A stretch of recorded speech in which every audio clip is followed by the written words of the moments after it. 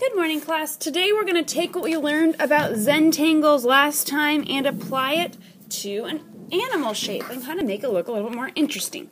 So I've got this transparency. It's a thin, clear piece of plastic and a outline of an animal. I've got a variety of animals you can pick from. I just picked a horse because I thought I really like horses. So I just placed my transparency on top of my paper, and I'm going to pick a marker.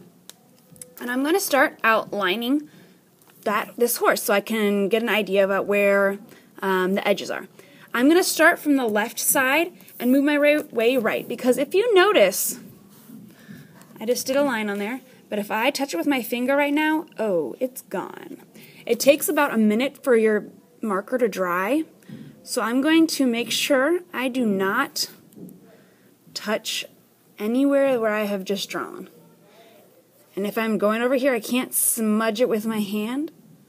Got to make sure I'm being very careful. I'm going to work the way left to right, since I'm right-handed. If you draw with your left hand, you start on this side. Okay, but make sure you are not touching this for a whole minute after you draw it.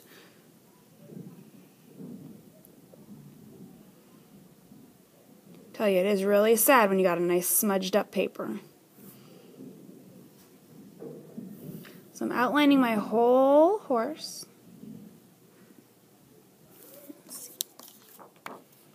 Looks good. Alright, so now I don't even need that paper anymore. I'll use the back of this.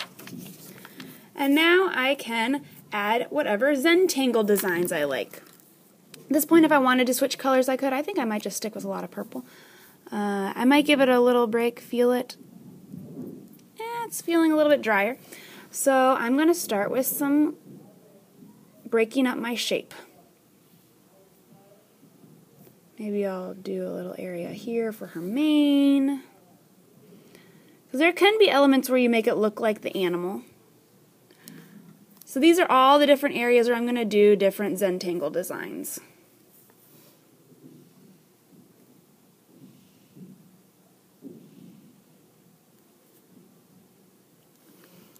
I like it. And now I'm just going to get started. Maybe I will switch my color now to a green. I think it would look really pretty. Green and purple look well together. And I might even wait a second though, because now that I just drew is probably a little bit wet. So I'm going to give it a second to dry. Could blow on it a little bit. Make sure you don't spit on it, because that would not work well. If I ever want to, also I could turn it upside down. Oh, I want to work on this edge, but I don't want my hand to be on my horse, so I'm going to turn it upside down while I work on it. And you can just add whatever designs we practiced last time that you thought turned out really cool. Alright, this is your chance to make it look like your own design. Make it look very interesting. The more you do lines and not just like color it straight in, the more interesting it's going to be looking. I could switch up colors. Maybe I'll do those two green. Maybe I'll do a blue one.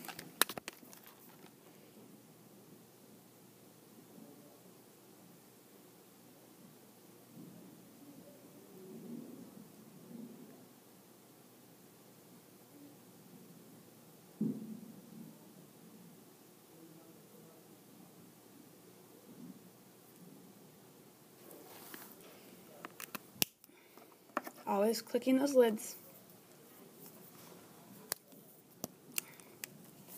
And see what you can do.